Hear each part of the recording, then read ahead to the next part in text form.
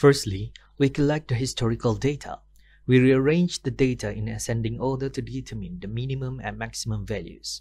We then define the universe of discourse. In this example, we'll obtain the universe of discourse as the interval ranging from 1750 until 5500. Using the average base length method, we obtain the interval length of 100. We then partition the universe of discourse into 36 intervals. For each interval, we define the trapezoidal fuzzy numbers, which will be used to form the fuzzy sets. Using this trapezoidal membership function, we transform the crisp data into fuzzy sets by defining their membership functions. For example, for the datum 1794.5, we use this function and the corresponding fuzzy number to obtain its membership function, which is 0.445. Next, we establish the intuitionistic fuzzy sets. These conversion functions are used to define the membership and non-membership values of the intuitionistic fuzzy sets. In the next step, we will intuitionistic fuzzify the data.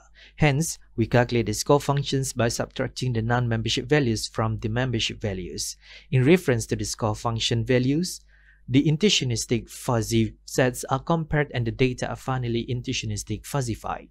We rearrange the data in its original sequence using the VLOOKUP function in the Microsoft Excel.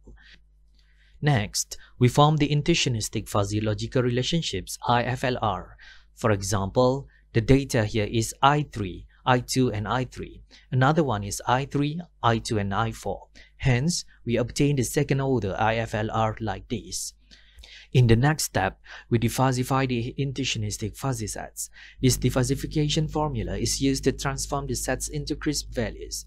The absolute score values and their product with the data are calculated and summed. Hence, we obtain the crisp defuzzified value. Finally, we can calculate the forecasted output using these rules. Utilizing the IFLR and the defuzzified values, we perform the VLOOKUP functions to automatically calculate the forecasted output.